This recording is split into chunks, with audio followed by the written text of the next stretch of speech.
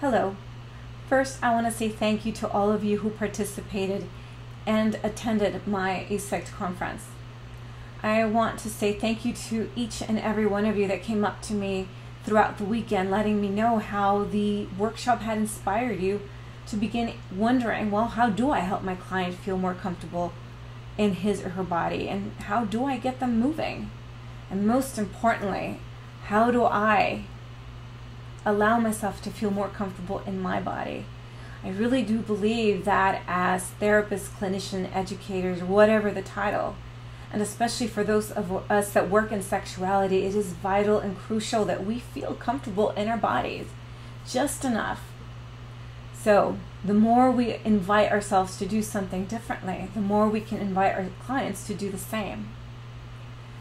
I walked out of AASECT inspired to share this work in ways that I never imagined. So to that I say stay tuned. I will be sending out information, videos, and different tidbits on how to incorporate this kind of practice for yourself and for your clients. In the meantime, I have an invitation for you. This is one of my favorite homework assignments to give a client. I call it a 30-day movement challenge. Now, the importance of this challenge is it cannot be done in any wrong way. The first thing I do is ask the client if they're up for it, and most of the time I get a yes. At this time, I'm assuming some of you are shaking your head yes. The second part of the invitation is to invite them to pick one song. It could be any song, minimum of length, 3 minutes. And I really do mean any song, from a waltz to a rockabilly song to the dirtiest hip-hop you can think of. I ask them to begin the challenge by perhaps sitting down, lying down, or standing up, which is usually the opposite of how people start dancing. I then ask them to be curious, to slow down enough to see, well, where does my body begin to want to move? Sometimes it's the feet, sometimes it's the hands, sometimes it's the shoulders, and sometimes it's really nothing. You'll always get a client that says, well, I'm not much of a mover. Wonderful.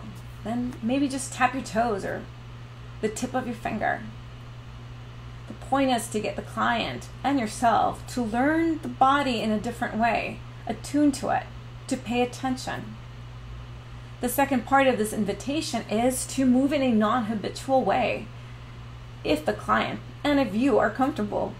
What this means is allow your body to move in a way that it normally doesn't. So, for those of you that may be belly dancers like me, I would say forget those curves. Move like Ginger Rogers. And for those of you that already move like Ginger Rogers, I may say do a karate chop. And for those already doing different kinds of karate chops, I may say, well, move like a snake charmer may move. The point is to get us out of moving in a habitual way, to get us moving in a way that our bodies are not used to, so we start to learn and pay attention to different parts. I remind my clients that there's no wrong or right way to do this. It's anything, really. It could be anything. Above all, I let them know, have fun, enjoy yourselves. So if you're up for this challenge, shoot me an email and then let me know how you're doing. Let me know about your progress, what it is that you're learning, what is it that you're unearthing in yourself.